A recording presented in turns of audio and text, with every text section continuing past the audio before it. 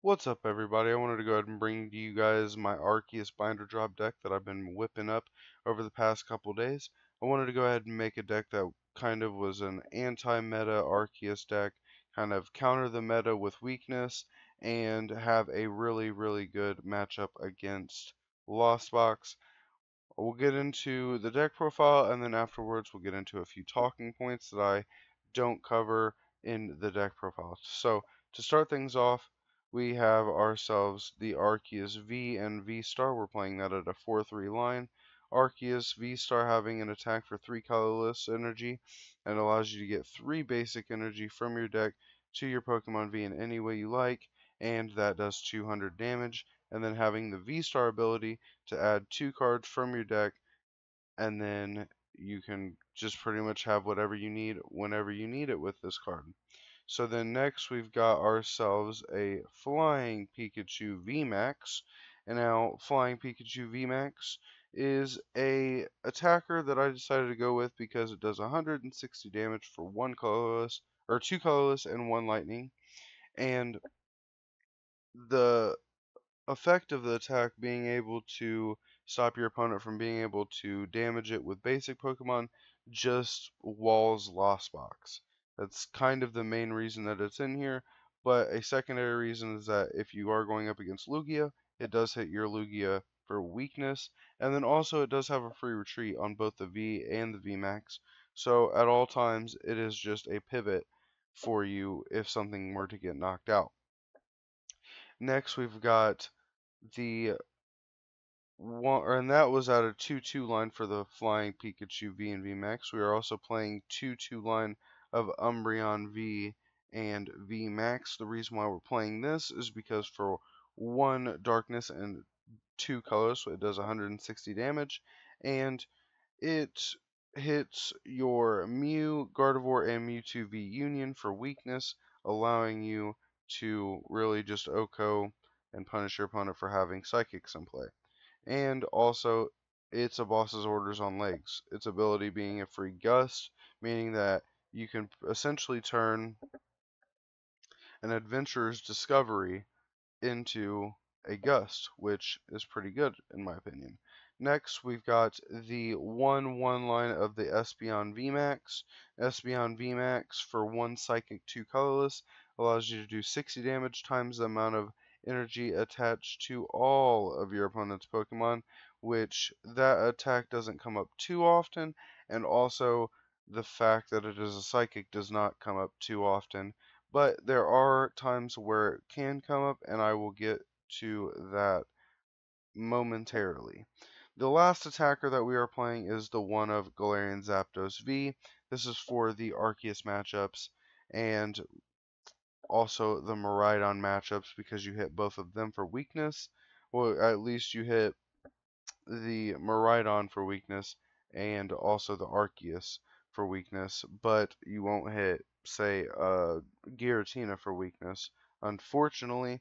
But also the reason why it's good is it's 1 retreat, which can be, important in some cases, and it has an ability that for each Pokemon V your opponent has in play, this attack costs 1 colorless less, meaning that if your opponent puts 3 Pokemon in V in play, this becomes a 1 fighting energy attacker, does 170 and removes a special energy from your opponent's Pokemon, and it sends it to the discard pile, which is also pretty useful. The last Pokemon that we are playing is a 2-2 line of Bibarel to always give us that draw and keep our hand at 5 cards. Next, we've got the trainer cards, which for the trainers, I decided to go with your 3 Professor's Research, 3 Judge, and 2 Adventurer's Discovery. Now, these are just more of the consistency supporters, and the last supporters that I play to round it off is a 1 of Roxanne, 1 of Boss's Orders, and a 1 of Sharon's Care. Sharon's Care there for the Lost Box matchup mainly, and also, or not for the Lost Box matchup, but just kind of just to remove that damage if your opponent whiffs the OHKO, and also just for certain situations it can come up.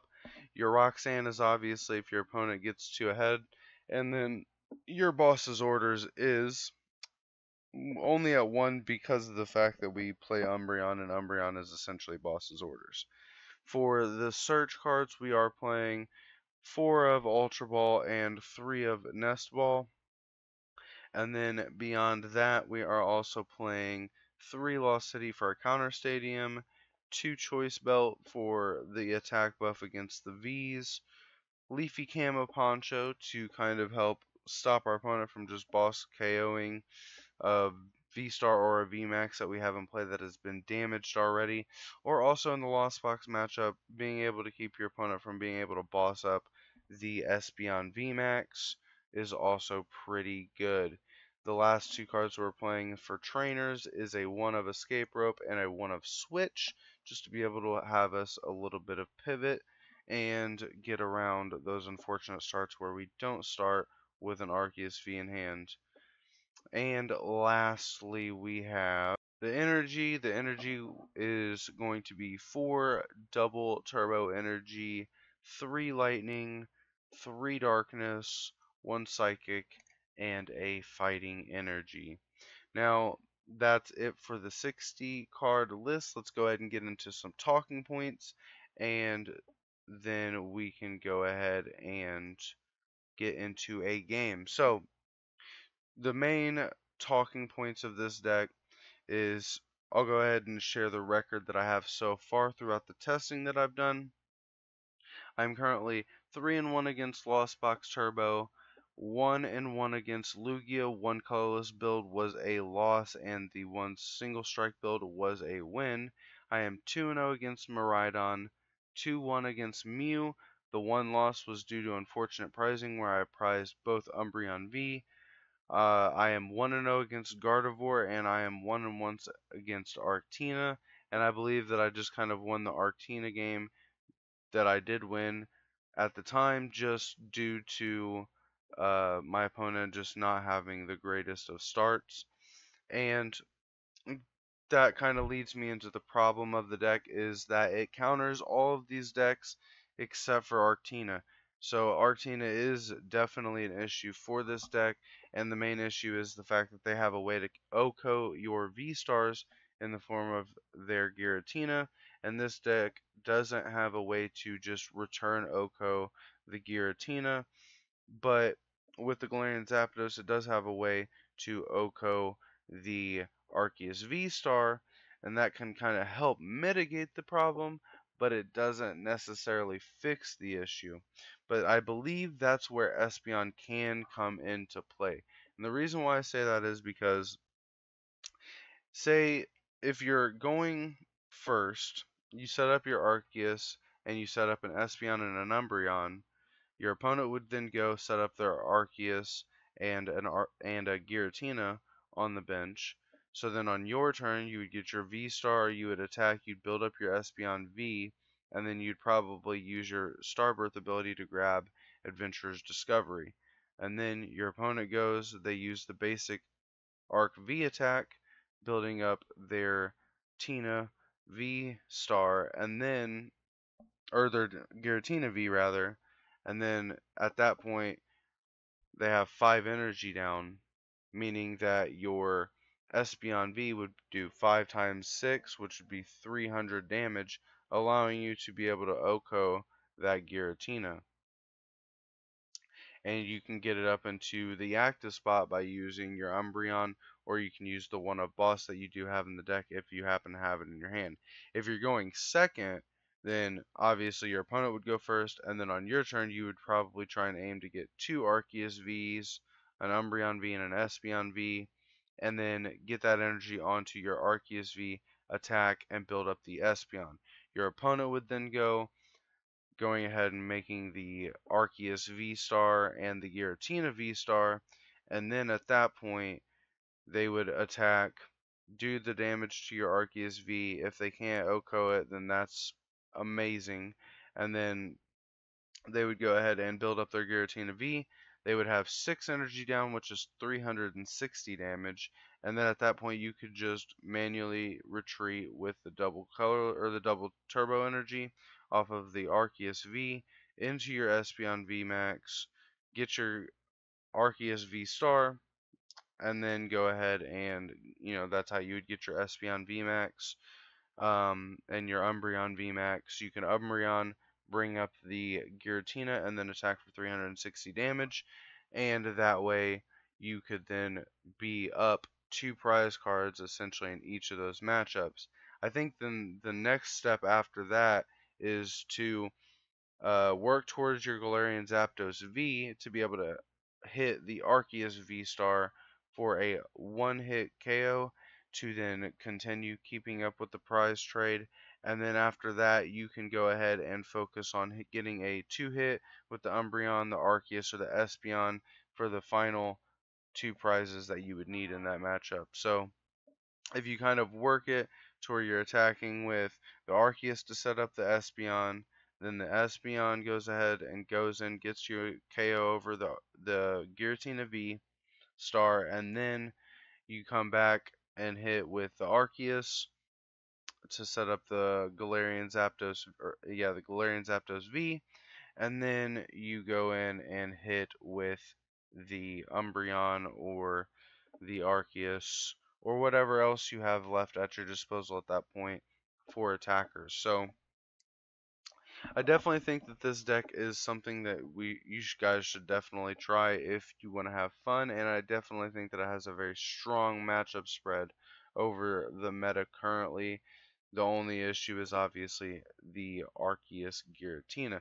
But let's go ahead and get into a game to showcase what this deck can do, and I will see you guys later. Against, say, a Lost Box deck or something of the meta variety.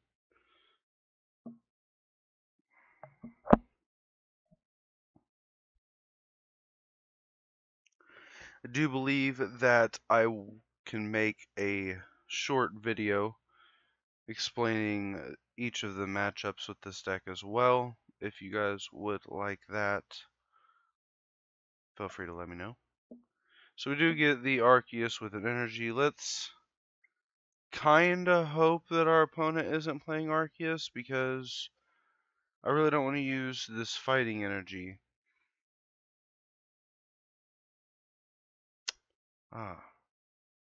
So we're going up against a damage spread deck. That is quite interesting. So I think that our best bet is to go Arceus V Stars with, let's say, probably Espeon VMax, V and VMax. So we do have both of those. I don't have to really worry about using the attack either. So we'll go ahead and place this down. And we're not worried about using Galarian Zapdos V either. So we'll go ahead and save this for the next turn, and we can grab our V-Star. The V-Star will grab the V-Max, and also something else to probably grab ourselves quite a bit.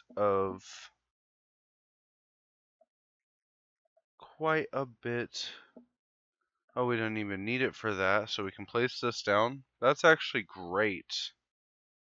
That is actually great.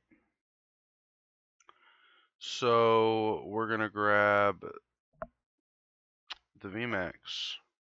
Why not, right?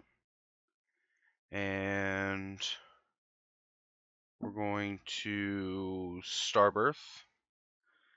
Now I think it's completely possible that we just grab Poncho to keep them from bossing that up. And Nest Ball. Or we could just grab Research here. I think that makes the most sense. Because that has damage counters, meaning that Absol could do 120 damage, doubled is 240 damage. It only puts it at 250, but I still don't want it getting that close. There's another Arceus. place that there. Did I get rid of an energy somehow? Oh, I did. Oops. Oh well. And yeah, we'll hit for 180. And we'll power up this Arceus. Wow, we are running quite low on energy in deck. We got 1 darkness energy left. Quite interesting. So I think he might be upset to know that this VMax is going to stop all those damage counter shenanigans. He's playing the Galarian Moltres V, Raihan, okay. Put 6 damage on it, interesting. Only does 30 and then it poisons. So it's not a whole lot. He does have another Absol. This is poison's active. Sorry, buddy. Espeon VMax stops it, pal. So we're going to go ahead and place down this Arceus V-Star and hit for 180.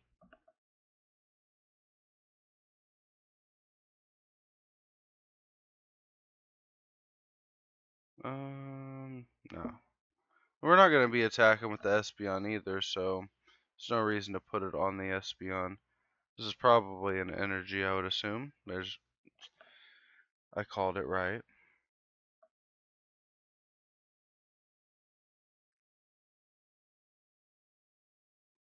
Now we still have a Umbreon V.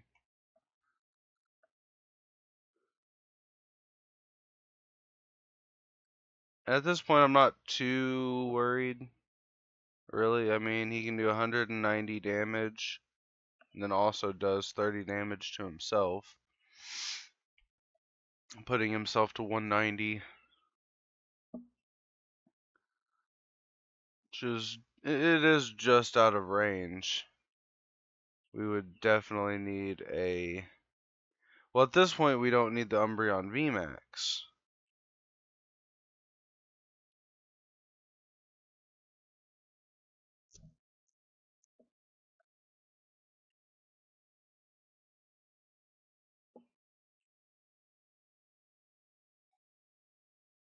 So I think we just... already got rid of the belts. Well, that's upsetting. We could...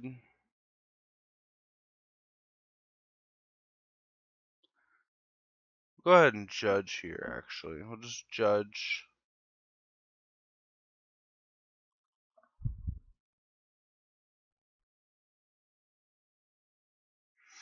Muses.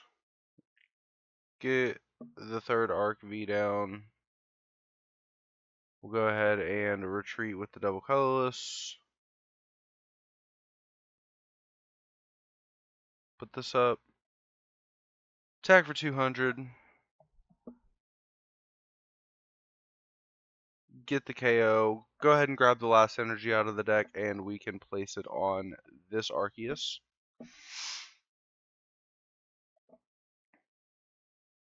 Go ahead and take our 2 prize cards. And now at this point we are, you know, up 4 prize cards, so not too worried about what our opponent has left to offer us. So our opponent's getting some more stuff down. Just gonna go ahead and Wallace. Sure, I would love to draw a card. Thank you, good sir.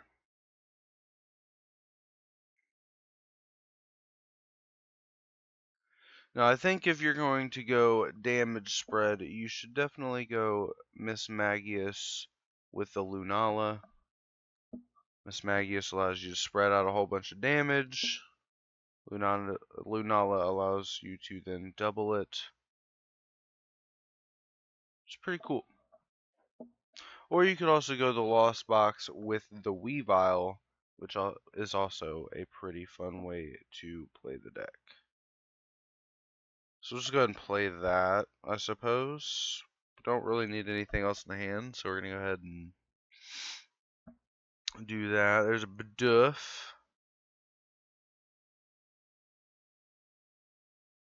Put down that Arceus. Go ahead and hit for 200, take another prize card, and we win next turn regardless. So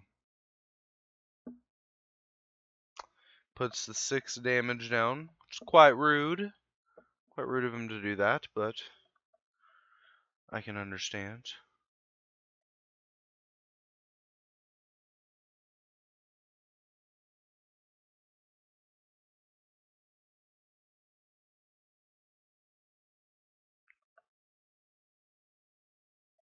So what are we doing over here with this? Sorry, brother. It doesn't poison me.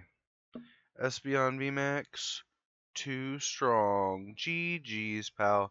So that was more of a fun deck, and this deck does exactly what it should do. So that was kind of a game to showcase the Espeon VMax. We'll get into another one, and hopefully we'll get up against a better deck.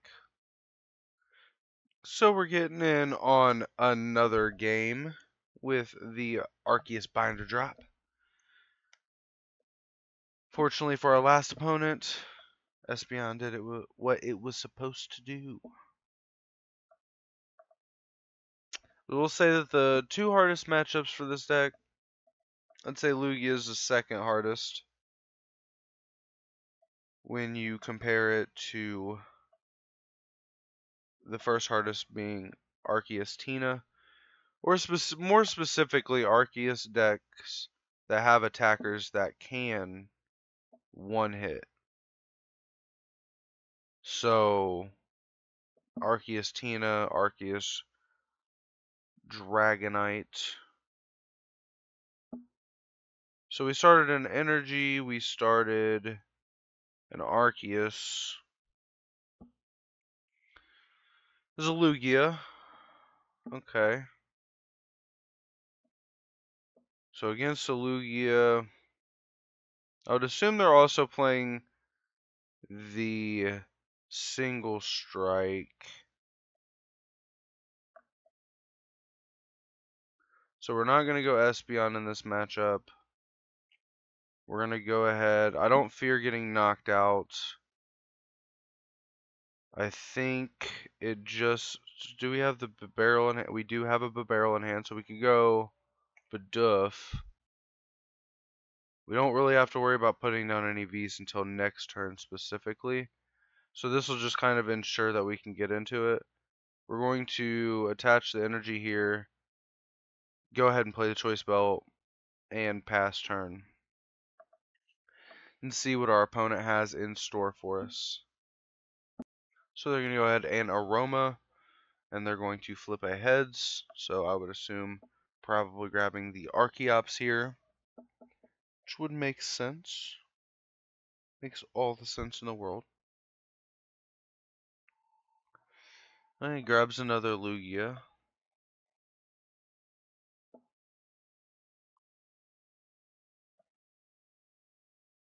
Read the wind, get rid of Archeops, and pass turn. So let's see what we can do. So we're going to go ahead and play down the barrel. We don't really need those 2 cards, so we're going to go ahead and grab ourselves the Arceus V-Star.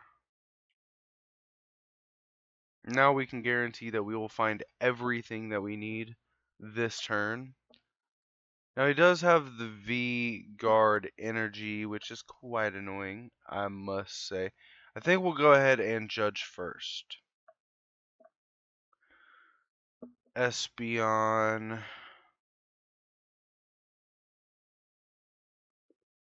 You could probably put down the Umbreon to ensure that we can use it as a boss. And then we'll go ahead and Bibarel and draw 3. So now we're getting a little bit closer to where we need to be. Go ahead and get the Flying Pikachu V. we'll have a way to get the V-Star, or the VMax next turn rather. And we can Starbirth.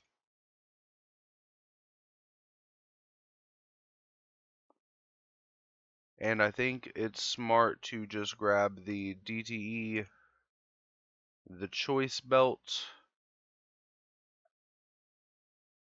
Now, I don't think we'll have the fighting energy, like, I don't think it'll be a useful tool this game outside of just being random fodder. We're not using the Espeon. Now, of course, we're going to hit for 180 here.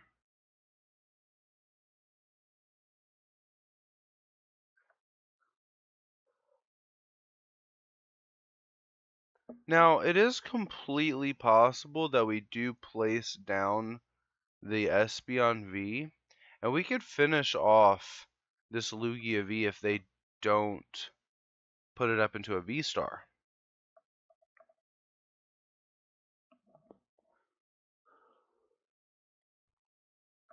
And if we time this Pikachu VMax, then...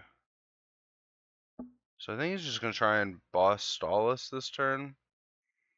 And there's a Tyranitar VMax. Just going to go ahead and read the wind again. Gets rid of a Lugia V. That is unfortunate for our Lugia player here. We get the VMax off top. Immaculate, immaculate, immaculate. We'll go ahead and place down this. Place down the Espeon VMax. Go ahead and research. We get the switch.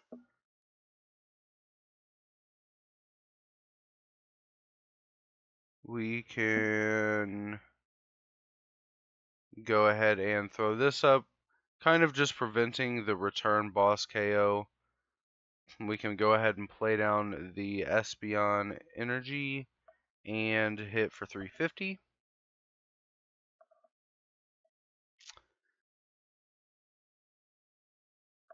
Go ahead and take 2 prize cards.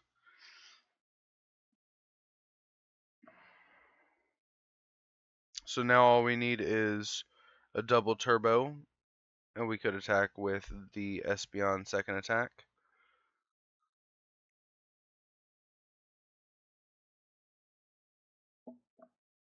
So just gonna go ahead and put up the Tyranitar. Understandable. We can judge him next turn as well. So he gets the tails, gets another basic. I know he was probably just looking forward to at least getting a one Arceus into play, but unfortunately he will not be able to get it with that capturing aroma.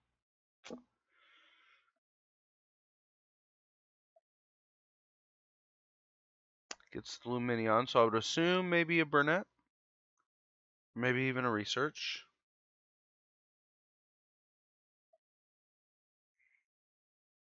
Now I would say that Lumineon could be played in this deck as well, but the thing that stops me is without committing 1 water energy to the deck, you don't necessarily have a way to just get it off of the board, which can be unfortunate from time to time. But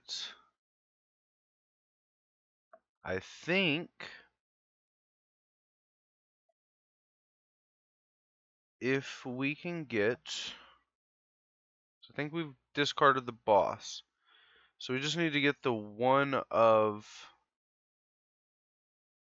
Umbreon VMax, and we can pretty much wrap up this game. So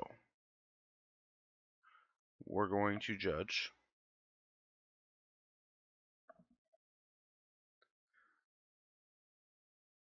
That's unfortunate. We're going to place this down. We'll go ahead and draw 2. Ultra Ball, that'll work. probably going to be saying GG's at this point. Get rid of the Galarian Zapdos V because we ain't even got an energy for it, so it's not useful. Go ahead and grab our Umbreon VMax. Play it down.